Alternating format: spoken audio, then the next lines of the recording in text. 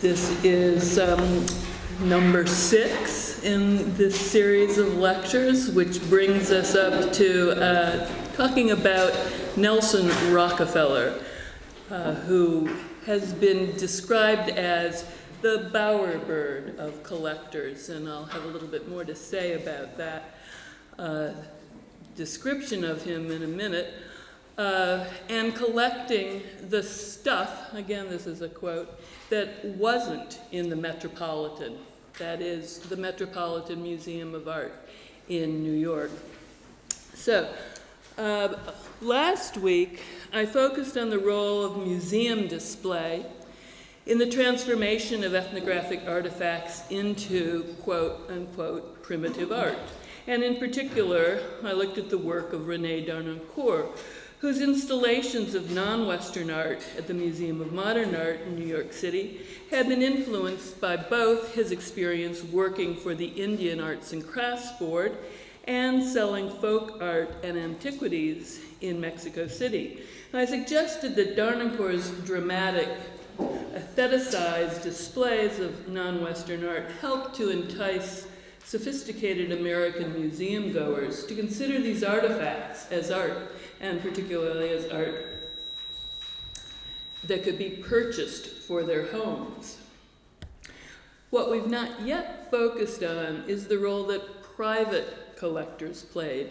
I tried earlier to talk about the role that ethnographic museum curators played, particularly at the turn of the century, in bringing artifacts into ethnographic museums. Today, I'm going to focus on private collectors.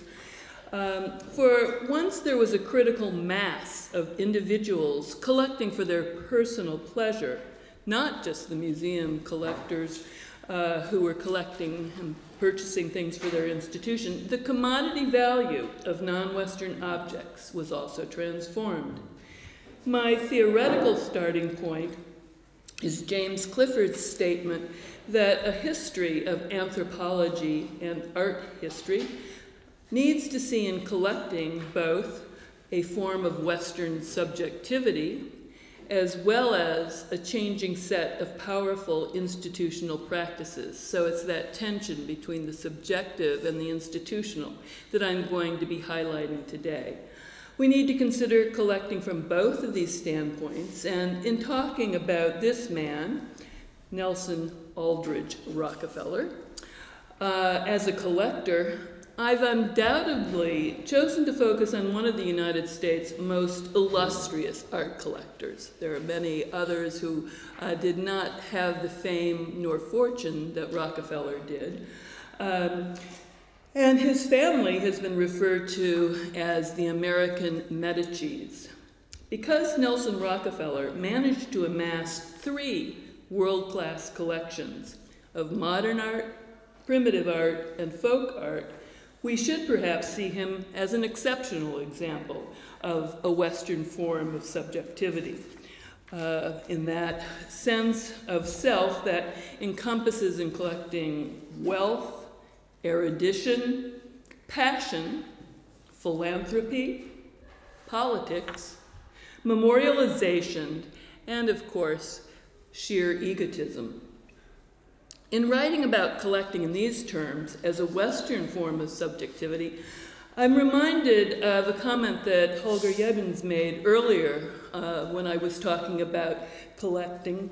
And he reminded us that it's also a non-Western activity. Reflecting on this idea, I realized that the type of collecting that I'm familiar with in Melanesia represents a different form of subjectivity, one that promotes a group's interest rather than the individual's. And here I'm thinking about the collecting of pigs' jaws that decorate a men's house in New Guinea after the slaughter and consumption of these pigs, or the boar's tusk ornament and dog's teeth ornaments that a clan group accumulates to display on important occasions. This is indeed collecting. These objects are considered to be valuables, they're considered to be heirlooms, they're often given from one generation to another. But in contrast to the West's emphasis on collecting an individual subjectivity, in Melanesia, the purpose of collecting is to enhance the reputation of a group. However, both of these types of collecting are embedded in powerful institutional practices that have important political and economic implications. In my discussion of Nelson Rockefeller as a collector, I intend to analyze then both the subjective dimensions of his motivation to collect non-Western art and the important institutional connections between his collection of primitive art and 20th century American politics. And I'll be referring to the term primitive art today with the idea that I'm talking about this moment in the United States in the 40s and 50s, where indeed it was collecting primitive art that people considered themselves doing. So I'm going to use that term. I begin with a quote about Rockefeller as a collector that was made by a curator at the Museum of Primitive Art, a museum that was founded by Rockefeller and René Darnoncourt in New York City in 1957, and I will also be discussing that museum today. The quote is, "Why anyone who is not a squirrel or a pack rat or a bowerbird collects anything, heaven only knows," wrote Douglas Newton. "At least," he continued, "one hopes that heaven knows, for nobody has a clear opinion about the process, not even that inveterate accumulator, Sigmund Freud." Expanding his reference to the bowerbird, a tropical bird found in New Guinea, Newton continued, "The bowerbird's motives are clear enough. He disposes pretty oddments around his bower in a display intended to tempt his prospective mate. It's pleasing and slightly flattering to note that this art collector among birds is, on just these grounds, said by ornithologists to be further up the evolutionary rungs than his more glamorous relatives, the effervescently plumed birds of paradise." I should mention that Douglas Newton also collected and wrote about the art of New Guinea, so he was familiar with both bowerbirds and birds of paradise. But, he goes on to say, why primitive art? And at that, what is primitive art? He then recounted a riddle he had heard from his former boss at the Museum of Primitive Art, Robert Goldwater. And the riddle goes as, question, what's primitive art? The answer, the stuff that isn't in the Metropolitan Museum of Art. So this was a little insider joke. Although I did not dwell on their friendship last week, I think it will become clear this week just how much René Darnoncourt owed his career at the Museum of Modern Art to Rockefeller. I point this fact out not to detract from Darnoncourt and his ability as a curator or exhibition designer. Rather, I want, in contrast, to highlight the powerful institutional relationship Rockefeller had with the Museum of Modern Art. It's a relationship that began with his mother helping to found the museum and continued with Nelson's role as president of the museum's board of trustees.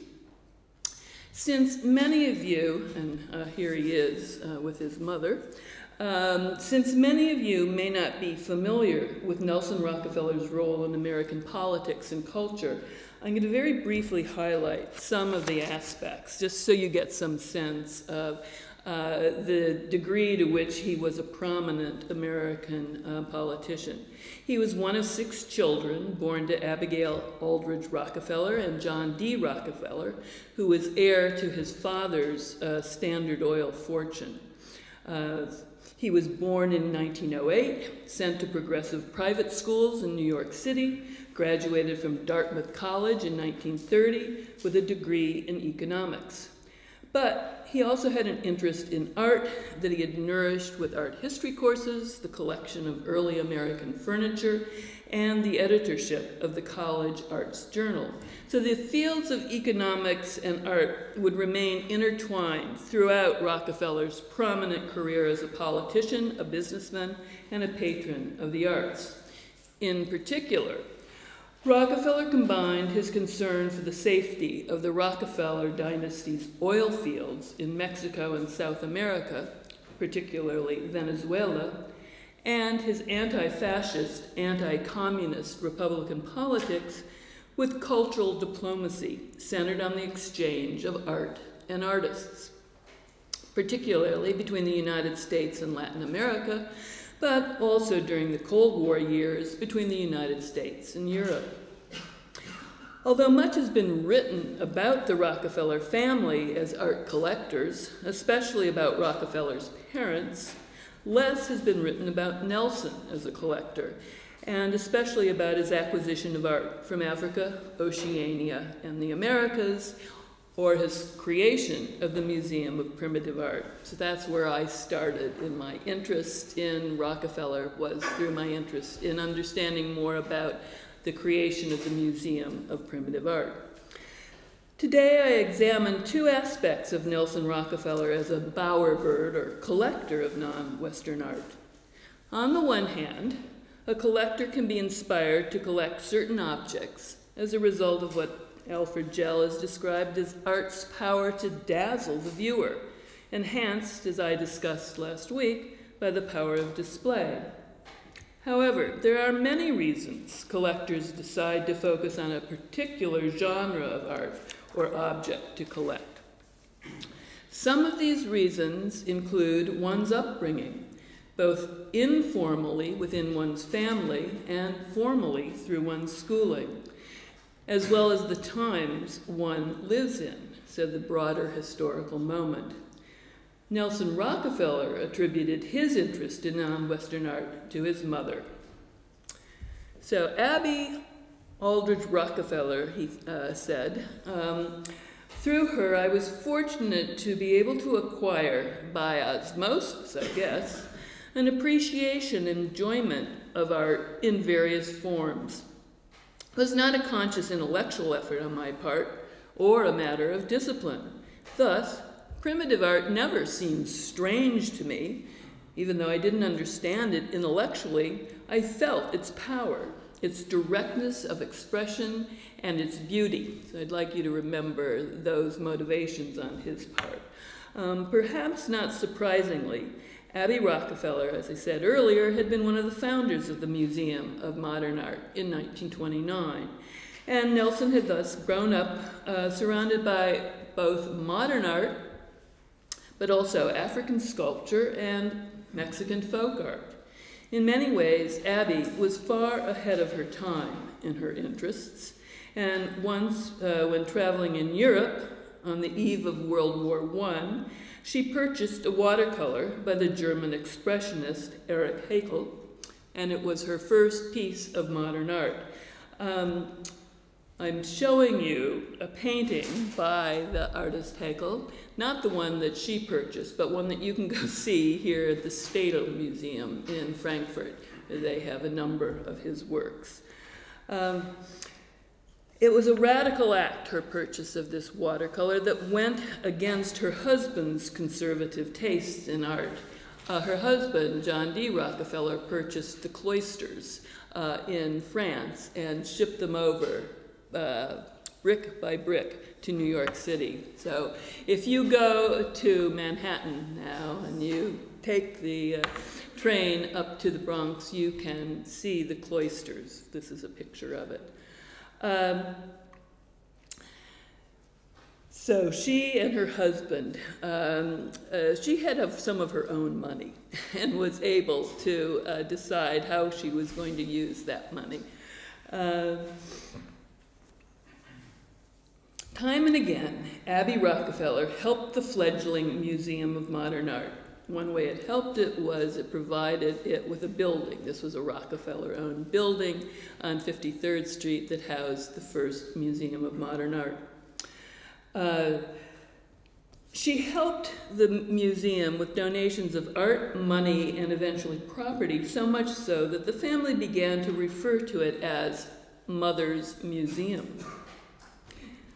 I suggest, this is what the museum became eventually in 1939, and that's the present site of the museum today. I suggest that Nelson Rockefeller's interest in founding the Museum of Primitive Art was in part motivated by his admiration for and his emulation of his mother and her role with the Museum of Modern Art. But even though Abby Rockefeller and her friends underwrote the museum, they were not scholars or curators of art. That role they left to a brilliant 27-year-old Harvard-trained art historian named Alfred Barr, who directed the museum from 1929 until 1943.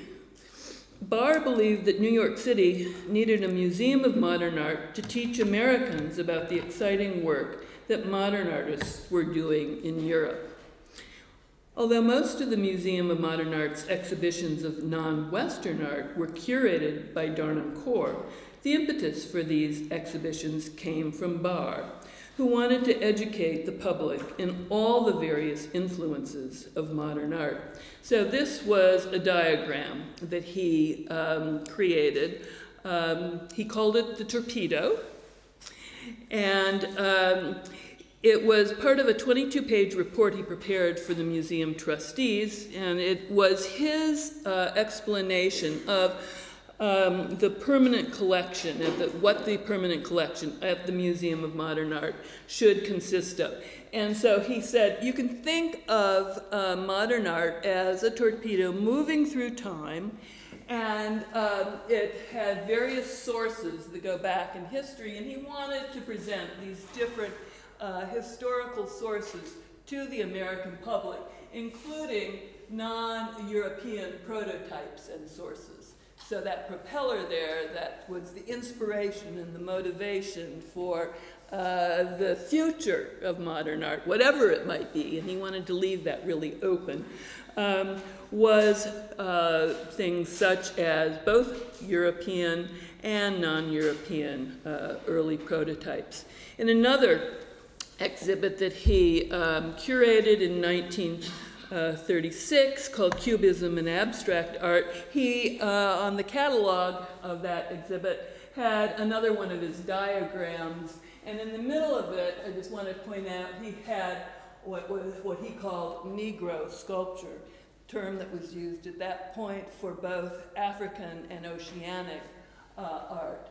And so he saw that, placed that in that 1905 period of time that we talked about earlier, where the avant-garde artists, modern artists in Europe were discovering African masks and Oceanic art. So he arranged for an exhibition of African Negro sculptures in 1935 at the Museum of Modern Art, and in 1937, an exhibit that should be familiar to many of you. Your own Leo Frobenius arrived in New York. I want to thank both Holger and Richard for the photographs that I'm using today. I've been really interested to know more about what you've been doing vis-a-vis this exhibition, and have just started reading about a variety of things that you've done, and hear that there may be more. So this exhibit was based on Barr having come here to Frankfurt and looked at the prehistoric rock pictures that Frobenius had collected. He chose a number of them that he wanted to put on display at MoMA. Of course, these were replications of those rock art drawings.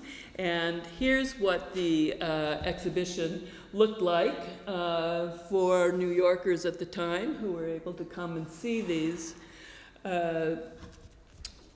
drawings. Barr explained the reason for the exhibit by saying that the art of the 20th century has already come under the influence of the great tradition of prehistoric mural art, the formal elegance of the Altamira bison, the spontaneous ease with which the South African draftsman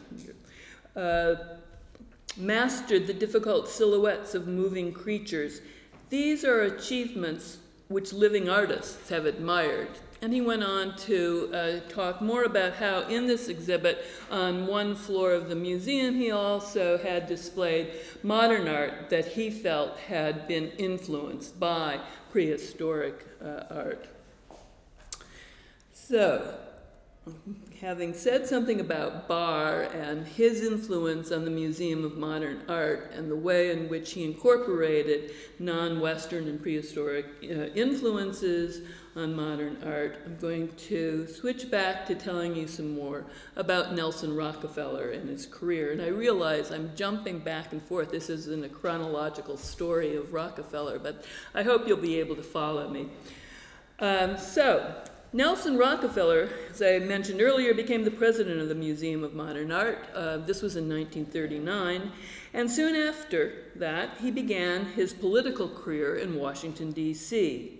In 1941, when he was appointed by Franklin Delano Roosevelt to be the coordinator of inter-American affairs, a job that he relished as he was responsible for improving communication between Latin American nations and the people of the United States in order to prevent fascist influence growing in Latin America.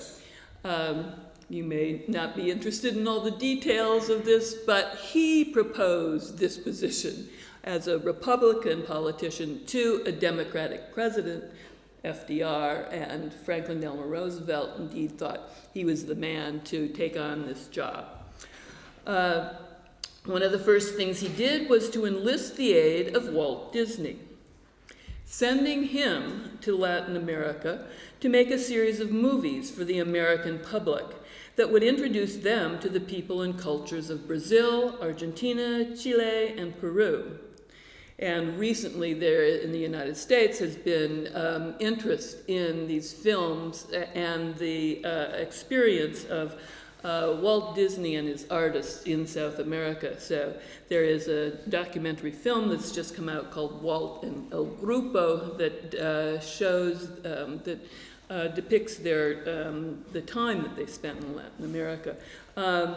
They also created short films that were translated into Spanish for Latin American audiences. So there were films that went in both directions, films about Latin America for Americans, films about the United States for Latin Americans. Rockefeller also hired René Darnancourt to help the Office of Inter-American Affairs. Remember, Darnancourt had worked in Mexico, with two projects. One of them drew on his extensive experience in Mexico and among Native American artists, and it involved him working with craftsmen in South America to advise them and their governments on ways that their products could be made more marketable. The other project entailed Rockefeller putting Darnancourt in charge of a newly established international exchange program at the Museum of Modern Art that focused on organizing the exchange of art and artists between the United States and Latin America. So here, I hope you begin to see this interconnection that Rockefeller was able to create between his position down in Washington, his relationship with the Museum of Modern Art, and his idea that through art and artists, this was an important way for different cultures to get to know something about one another.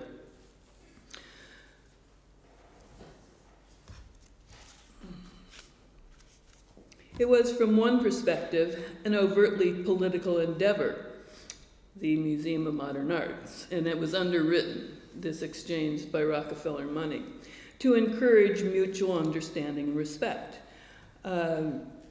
rather than through cultural diplomacy. This has been criticized by some leftists who have said that it was a form of cultural imperialism.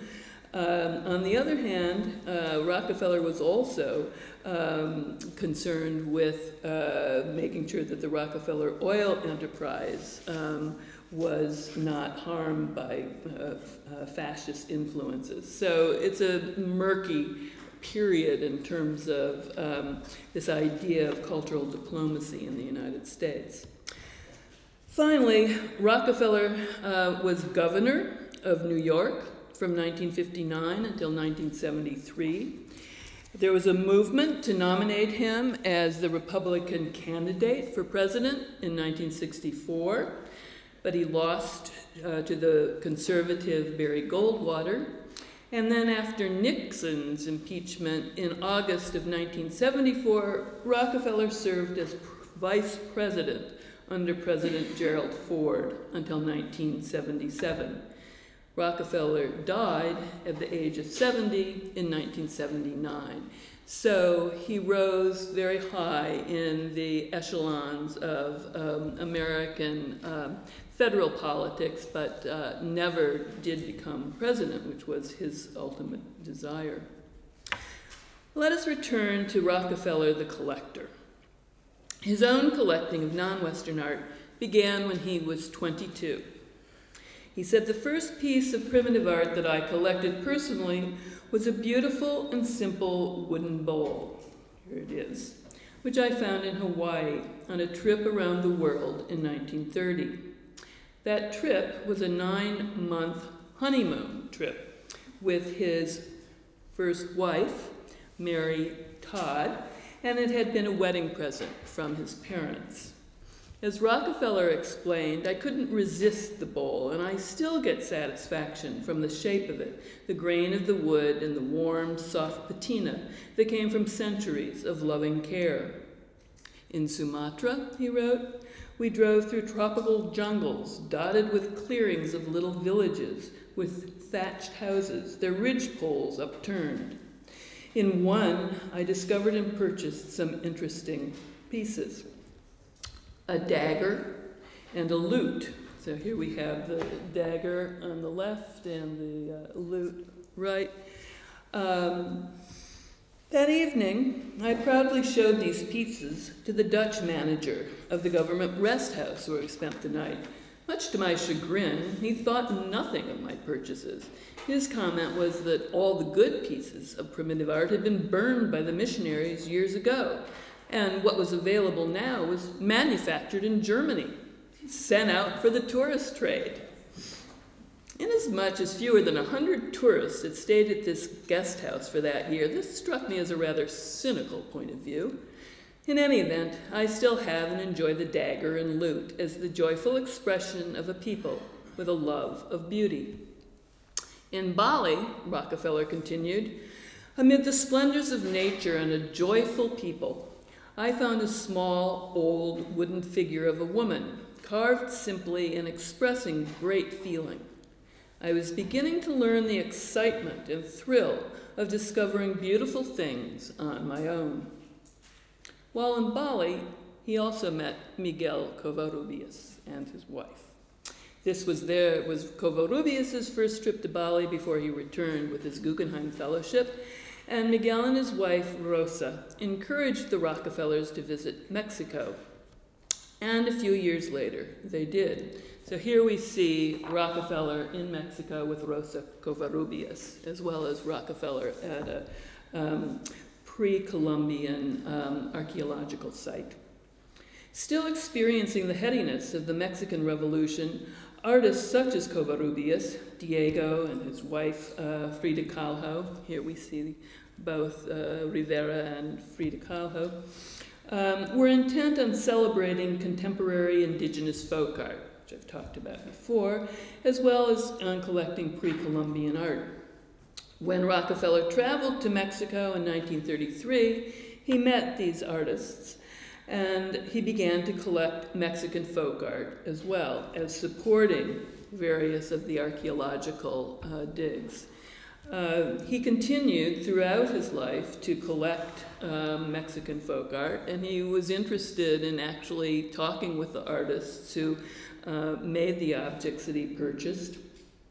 Once again, Rockefeller was probably influenced by his mother's fascination with American folk art. She created a museum of American folk art, as well as Abby's own interest in Mexican folk and modern art. Since during this period, she was a benefactor of Diego Rivera, as well as a good friend to Frida Kahlo. So there are interesting conversations in her biography that she had with Frida. Frida was pregnant at the time, and Abby was helping her, and so it was a quite intimate relationship.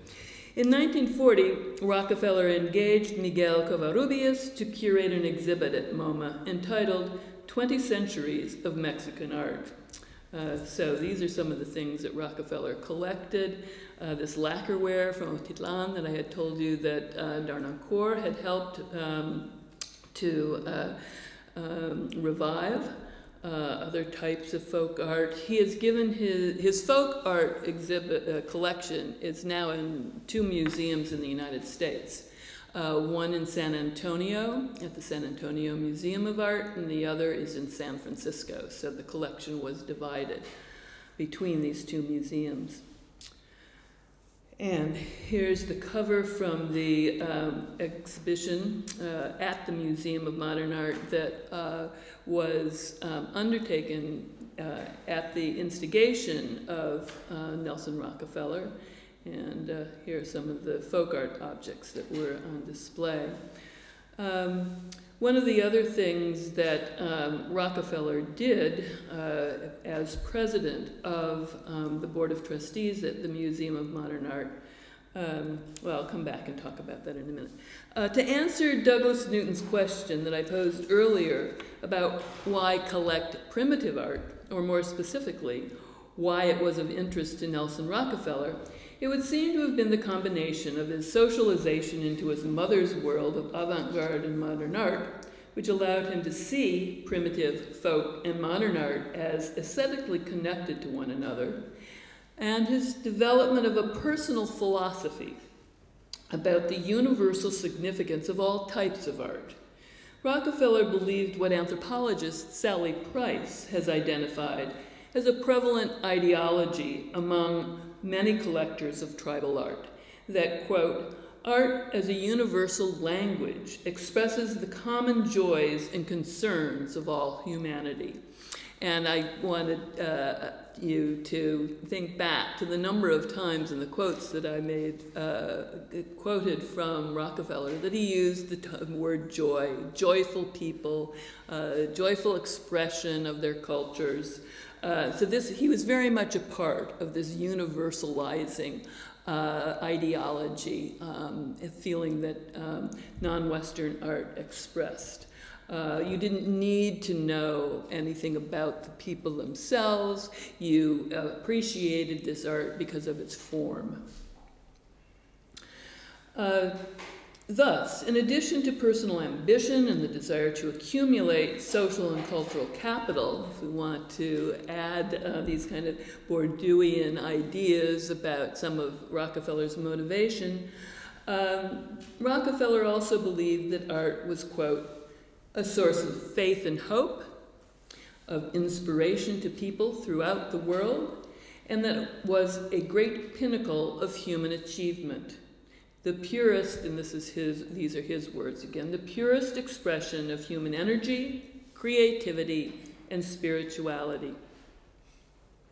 As I mentioned earlier, Rockefeller amassed these 3 world-class collections of 3 different genres: Mexican folk art, primitive art, and modern. In fact, at one point in New York City in 1969, there were 3 concurrent exhibits of all 3 of his collections. So the Museum of Modern Art had displayed his collection of modern art. The Metropolitan Museum of Art displayed his collection of primitive art, and the Museum of Primitive Art displayed his collection of Mexican folk art. His modern art collection, as I said, included paintings and sculptures by Cubists, Futurists, Fauvists, Dadaists, and abstract expressionists, and he purchased Les Demoiselles d'Avignon for the Museum of Modern Art, where it now resides. He had 700 pieces of Mexican folk art and 1,000 objects in his collection of art from Africa, Oceania, and the Americas. However, it's been said that at a certain point in his political career, when the very ambitious Nelson realized that he was never going to become president of the United States, that he turned his attention to becoming one of the greatest, if not the greatest, art collector in the country, a 20th century American Medici. There's been recently a book about his family, calling them the American Medicis. However, when Rockefeller first began to collect Mexican folk art and primitive art, neither types of art were particularly in vogue among the art world cognoscenti in the United States. In fact, it was Rockefeller himself who would contribute to the creation of a market for primitive art in the United States once he decided to become a serious collector.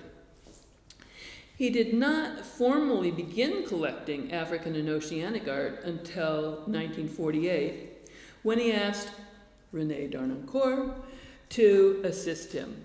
He also, at that point, made Darnancourt the director of the Museum of Modern Art. In an interview in 1969, Rockefeller said, "I had read many books about primitive art, studied private collections, went to Africa, and was fascinated by the native art I saw. I returned to New York via Brussels and visited the Tervuren Museum." And for those of you who haven't been to this museum, I'm going to show you just a few slides from the museum, just to give you some sense of what Rockefeller would have seen there in 1948. The museum, officially called the Musée Royal de l'Afrique Centrale, was founded by King Leopold II in 1895 to promote an understanding in Europe of the commercial value of the Belgian Congo. Today, it houses one of the most complete collections of ethnographic objects and botanical and zoological specimens from Central Africa in the world. He said, "As soon as I returned from that trip, I had lunch with Darnancourt and asked him to help me assemble a collection of primitive art from all of the world. That's how my collection of primitive art got started." So he would have seen this elephant with some Africans riding on the back. He would have seen this exhibit. I just went to the Tervuren Museum, so the tourist, including my photographs in this talk. This room is just incredible. It was, this is the way it was designed in 1910, so it's one of the rooms that we know Rockefeller would have seen as it's still in its original formation there. These are some of the statues that are in the collection that he would have seen. We don't know exactly what it was about seeing the collection of objects from Central Africa on that trip that kindled Rockefeller's desire to collect primitive art. He most certainly would also have seen the exhibit African Negro Art at the Museum of Modern Art in 1935, and thus was also aware of the impact of non-Western art on avant-garde artists. He may also have been excited by the post-war availability of primitive art for sale from European dealers and collectors. In order to advise Rockefeller on what to purchase, Darnancourt relied primarily on published sources, the same books on primitive art that Rockefeller read. He would sketch examples. So these are his notebooks. These are Darnancourt's notebooks. And this is how he went about compiling a list of resources books. He divided, I mean, here he was given this task or this project to create a world-renowned collection of non-Western art. So he divided the world up into different culture areas. Here we have major culture areas in Oceania. He divided them in different cultural regions. He then had references that they would go and look at in terms of examples of things that they would want to collect. So then, as you recall, I had told you that Darnancourt was a talented draftsman, sketcher, artist. He loved to draw these actual objects, so he would, in the notebook, draw an example of the object that they should look for to collect. So here we have a Micronesian mask. Here's another example of an African sculpture. He'd give information about who had collected this particular object, where they could see a picture of it, and then once they had managed to find an object for Rockefeller's collection, they'd take a photograph of it, and he would put it next to the objects that that were representative of that it was representative of. So he had the desired objects that any good collection should have, and the objects that eventually Rockefeller acquired.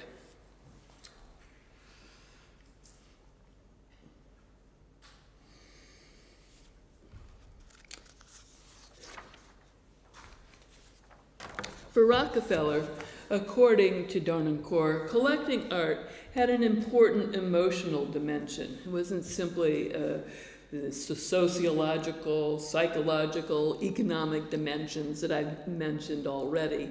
There's been a lot of work done recently on collecting and the practice of collecting, and these are some of the dimensions that people have talked about. This quote from Darnancourt is going to give you some insight into this emotional dimension for Rockefeller. The particular kind of euphoria he receives from art has nothing to do with that gambler's excitement characteristic of many collectors. It's not like Benzedrine. It's a curious combination of excitement and relaxation.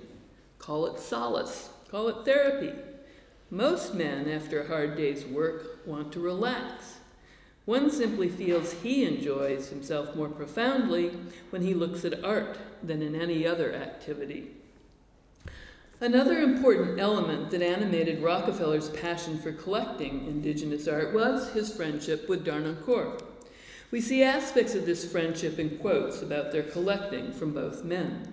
For example, Darnancourt also wrote, "During most of the years that I was helping Nelson build up his collection in the 1950s, he was working in Washington under a severe schedule.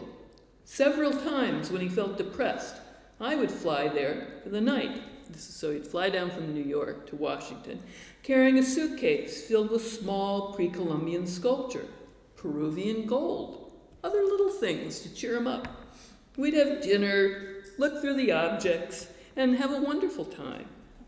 During those Washington days, when he often looked absolutely gray-green from overwork, his idea of a relaxing rest was to take an overnight plane with me to the West Coast, arrive there at 9 a.m., and carefully examine some 1,000 pieces of primitive art, of which he would buy about 40. He'd return to Washington on the next night plane, looking refreshed, rosy-cheeked, and fit as after a vacation. I returned looking gray-green. It's a big responsibility to distinguish the real from the fake in the field of primitive sculpture. So this was Darnancourt's role as a connoisseur, to be there assuring that Rockefeller got true value for his purchase. From Darnancourt, we get the sense of the sheer pleasure and relaxation that Rockefeller derived from viewing art. As he carefully pointed out, it wasn't a feeling of addiction or intoxication, a compulsion to have that complete collection. It was, such as any shopaholic experiences, it was indeed this feeling of joy and delight. In 1953, Rockefeller wrote to Darnancourt saying, "Dear Renee, your wonderfully thoughtful letter of the 9th meant a great deal to me. I share your feelings concerning the association we have had in the museum the past years. It's been a very happy period for me. I have taken on this work here in Washington with a tremendous feeling of confidence about the future of the Museum of Modern Art, knowing that the leadership rests firmly in your hands. Your comments about the primitive art collection also mean a great deal to me because I have enjoyed so much working with you in its development. To move forward in this field with you is something I look forward to on a continuing basis. The Malekula piece portrayed in the photograph and your wonderful drawing is absolutely terrific, and I think we should act immediately on it. I can't wait to see it, and it makes me think we ought to get started on the new museum in the fall." And they did. So they created the Museum of Primitive Art.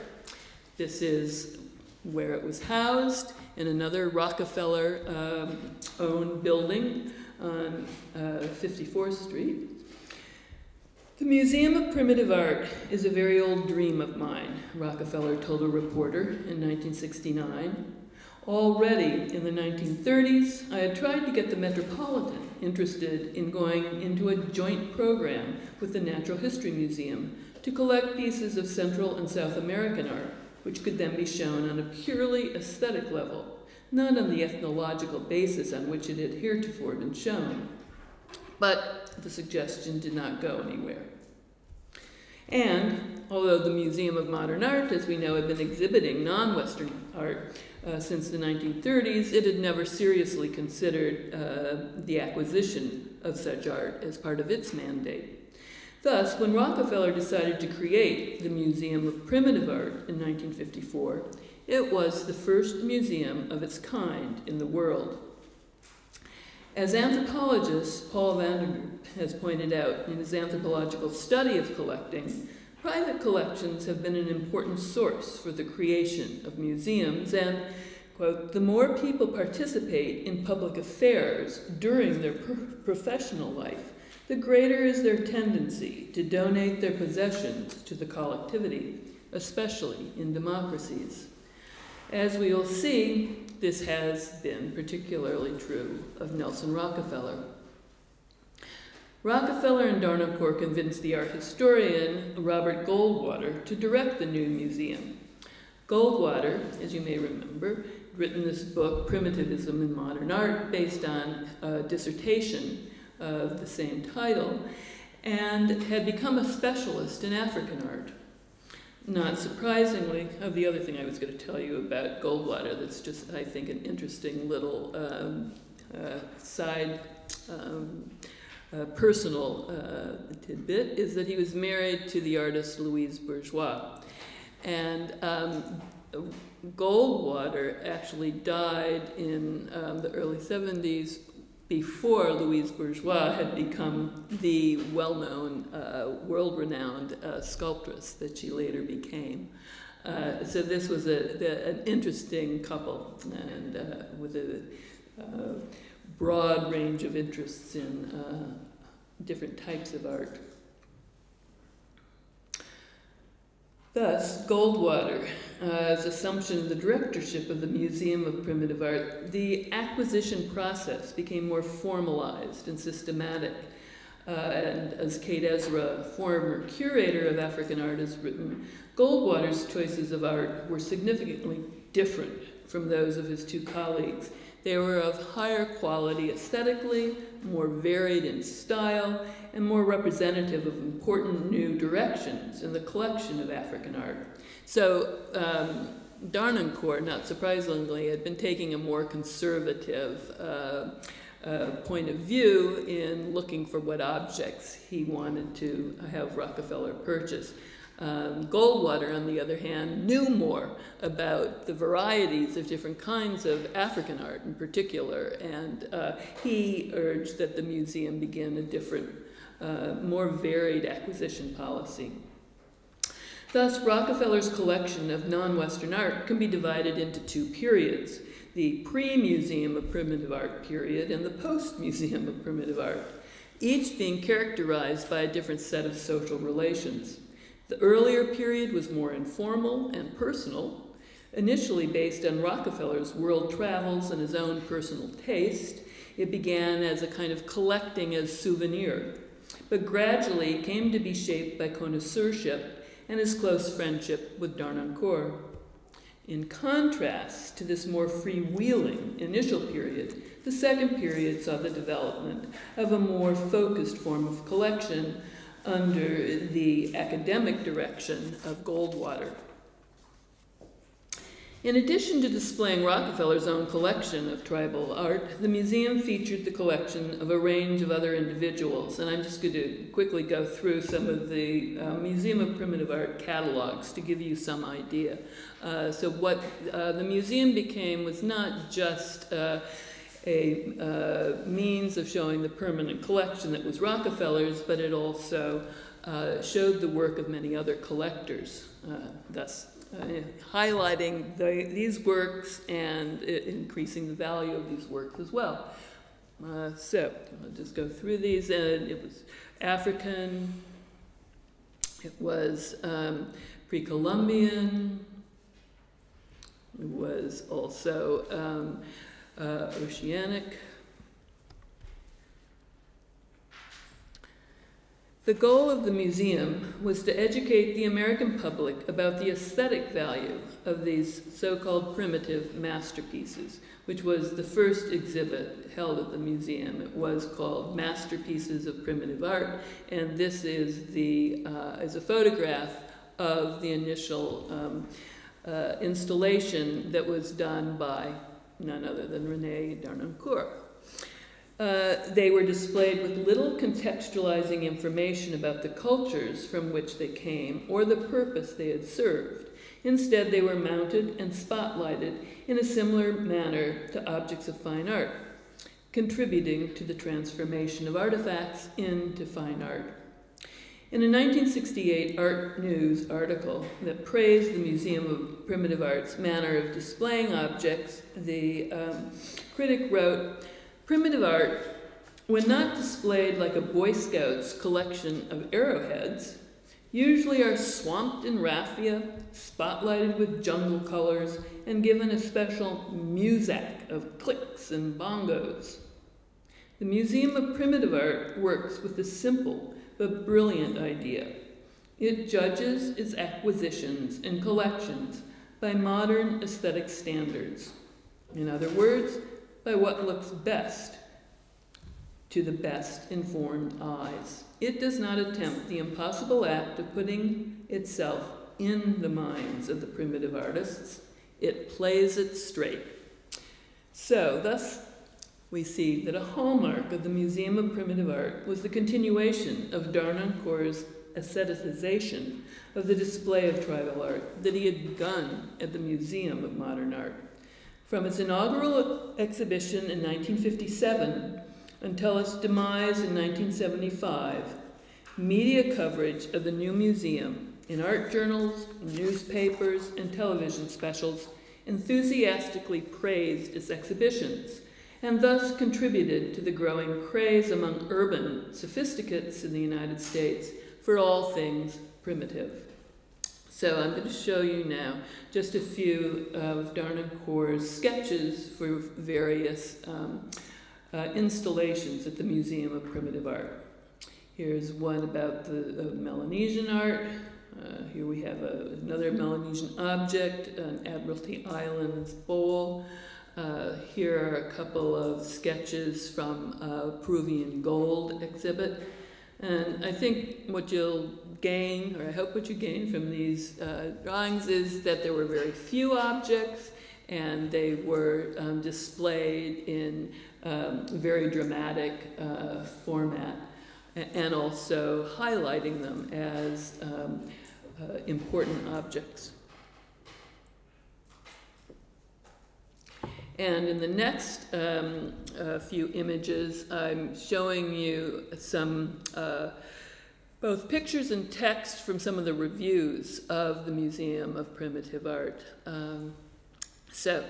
This was the New York Times reviewing a 10th anniversary exhibition at the museum. Here was another popular magazine, Anyone for Primitive Art. And again, I want to give you some sense of what was happening in New York among a much broader public, other than the more refined world in the 1920s and 30s of collectors over in Europe. By this point in the United States, there was a much broader knowledge. So here, native goes modern, a much broader knowledge of primitive art. Native goes modern in the art world's latest fad, as primitive art takes the spotlight from op and pop.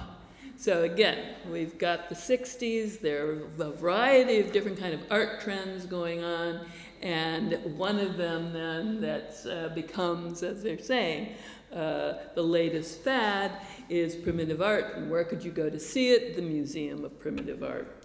Another interesting discourse, this one being that I'm just showing you here, kind of the more popular populist, is a religious one.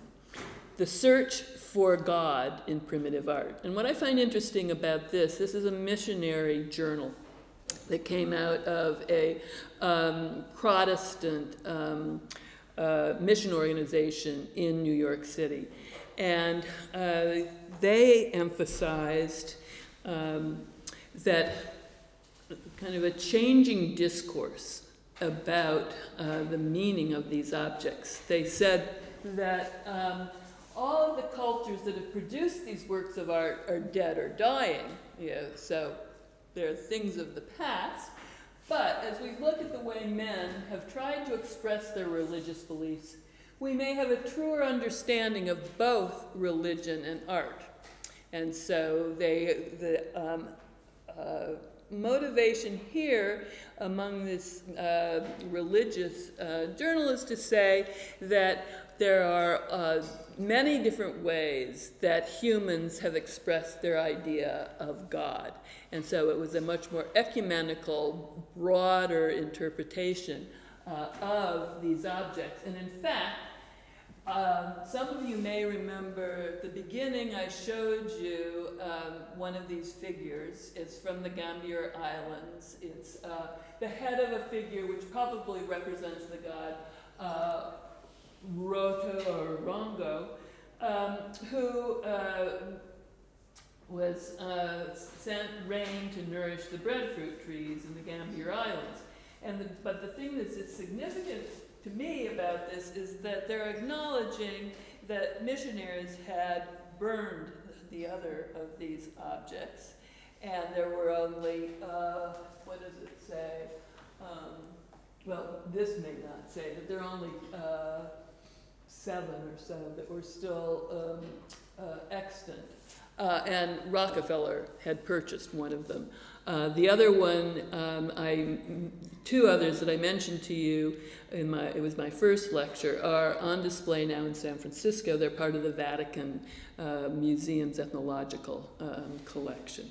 So we see by the late 1960s, in the United States, the beginning of a completely different set of ideas about the sacred meaning of these objects, as well as a willingness to say that Christianity has changed in terms of its understanding about the meaning of these objects. What also began in earnest, of course, were the escalating prices and commoditization of primitive art. Thus, another effect of the transformation of Rockefeller's private collection into the Museum of Primitive Art is that the institutionalization of this collection accelerated the expansion of an already growing market for primitive art, and concomitantly led to an increase in the value of such objects, One of the most publicized examples of this exponential increase in the price paid for primitive art was Rockefeller's purchase in 1958 of an exquisite ivory pendant from Benin. He paid $56,000 for the pendant, the highest price at that time that had ever been paid for an object of primitive art. It was about 2 inches in height. And those of you who are familiar with objects like this will recognize that these are Portuguese men along the top who can tell from their hats. This sale of this object made the front page of the New York Times. It was such an astonishing price at the time.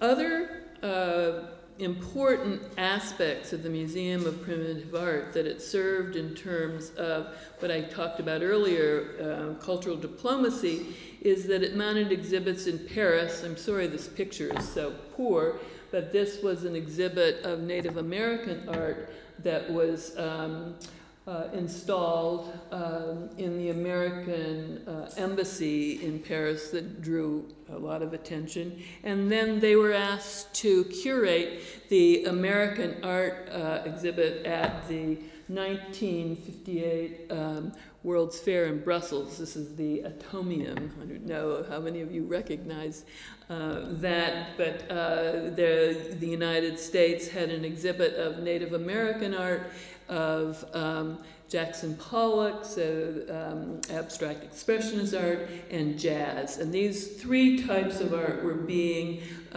promoted by Americans to talk about the freedom of expression in the United States as a democracy in contrast to the communist world. So this was my reference earlier to art being used as a means of fighting against, fighting the Cold War.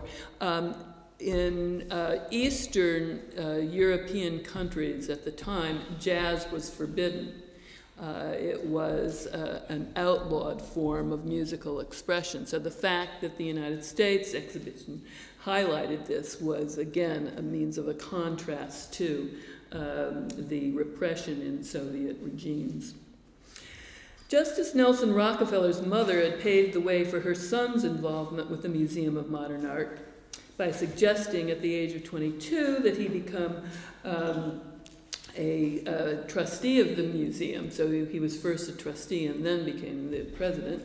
Nelson made his son Michael, an undergraduate at Harvard with an interest in art and anthropology, a member of the Board of Trustees of the Museum of Primitive Art. In 1961, Michael had the opportunity to join a Harvard expedition to the interior highlands of Dutch New Guinea, the western half of the island. He was to be the group's photographer, documenting their activities as the filmmaker, Robert Gardner, proceeded to make what became a classic ethnographic film about warfare. Some of you may know this film, Dead Birds, made among the Dani people. Excited by the adventure of being among a remote culture, here are some of the pictures that Michael Rockefeller took, changed little by the intrusion of Western missionaries and colonization. Here he is with his photographic equipment, and here are some of their wonderful photographs that he took. He really captured great intimate moments of children in particular.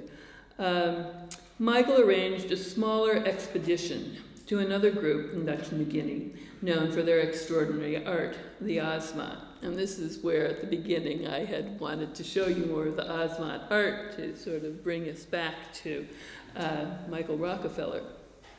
The purpose of this trip, as I said, was to purchase Asmat art for the Museum of Primitive Art. So here is a photograph of Michael down in the Asmat in a canoe. However, things did not go as well for Michael on this trip as they had previously. While traveling by canoe, he and his companion ran out of gas for the engine, and were swept out to sea. Only Michael could swim, so he set off for shore to get more gasoline. He was never seen again. These are some news documents from the time. This was the entire American nation was riveted to this Pacific search. There were airplanes that went out looking for Rockefeller. Rockefeller and Michael's twin sister Mary flew to Dutch New Guinea, where they spent 10 days searching for him by plane before giving up and returning home. However, the magnificent Osmat art, the tall beast poles, sculptures, shields, canoe prows, paddles, as well as dance masks, sago bowls, and other objects of daily and ritual life that Michael had collected were shipped back to the United States. Here's Michael and his Nelson and his mother, Nelson and Michael's mother, so Nelson and his first wife looking at these objects. In 1962, René Dornancourt curated an exhibition of the Osmat art in the sculpture gardens of the Museum of Modern Art. So this is that exhibit. It was a tribute to Michael Rockefeller. So I'm now going to conclude. Paul van der Grip has pointed out that 90%, 90 to maybe 95% of collectors of art premier, another term often used to refer to non-Western tribal art, are men. Tends to be more men who are collecting this art than women. In their auto-analysis, he reports, the male collectors emphasize their inability to procreate as an explanation of their need for another kind of creation, that of a superior collection. And here we have Nelson Rockefeller showing Beatrice, Princess Beatrice of the Netherlands, some Osmat art. Although I have no indication that Rockefeller felt a similar motivation for his collection of tribal art, if we were to talk in anthropomorphic terms about the life history of a collection, one could say that Rockefeller's collection of non-Western art went from its infancy, when it began as an amateur avocation, to its maturity, when, as it became institutionalized and systematized, it also became more sophisticated and erudite. In 1969, Rockefeller gave the collection, his collection, that made up the Museum of Primitive Art, to the Metropolitan Museum of Art. It's been suggested that he did so because he had suffered financial setbacks, making it too expensive for him to maintain the Museum of Primitive Art. I'd actually like to suggest another reason, one that harks back to the idea of collection as a social relation. When Rockefeller donated his collection of primitive art to the Met, his son Michael, for whom the new wing of the Met that would house the collection was to be named, had disappeared in New Guinea. And his friend, René Dornancourt, had been killed in a car accident in 1968. I think that Rockefeller may have been so personally stricken by these losses that he lost the desire to continue the project that he'd embarked upon with Dornancourt. At this time, Rockefeller didn't stop collecting art. He just stopped collecting primitive art.